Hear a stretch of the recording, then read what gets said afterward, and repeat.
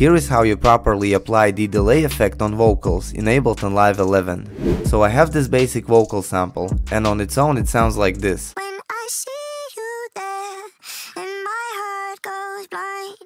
Add any delay to your vocal track and ensure that the dry-wet signal is at 100%. Once you've added your delay, press Command G to create new audio effect track. After, press the chain icon to create new chain list, and then add a second chain track using the right click of your mouse. Let's lower the volume of the delayed track to separate the dry signal and the delayed one. It is also a good idea to apply a filter to your delay in order to distinguish the difference between dry vocal and delay effect. Finally, add the sidechain compressor to your delay chain and set the sidechain signal to come from your main vocal.